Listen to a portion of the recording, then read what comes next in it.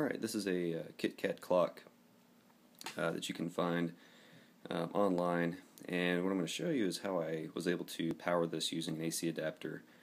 If you look on the back of it, what we have is essentially a battery powered clock, and it takes two C-sized batteries, about 1.5 volts apiece, and what I've done is I've connected them with two clips on the positive and negative ends of the battery terminal.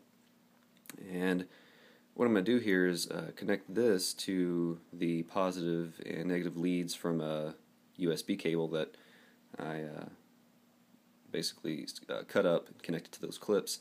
And then what I found out was that you can actually use just a simple 5 volt 1 amp AC adapter that you typically see on like the iPhone and iPad and iPod chargers. So I'm going to plug it into the power strip down there and then plug it up and just show you guys how it works. It's really simple. Plug that in there, and this is about a 6-foot long USB cable. So plug it in there.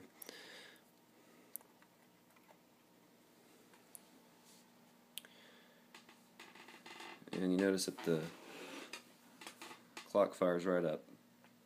A couple things about this is I didn't use a voltage regulator because it only takes about 3 volts or so, and the AC adapter itself is about 5 volts. So with that information, I figured that the internal regulator of the clock would be okay, even though it's a couple of volts off.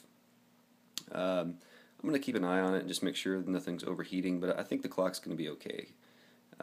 So anyway, that's it.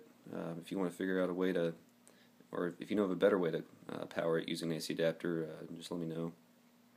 But that's it.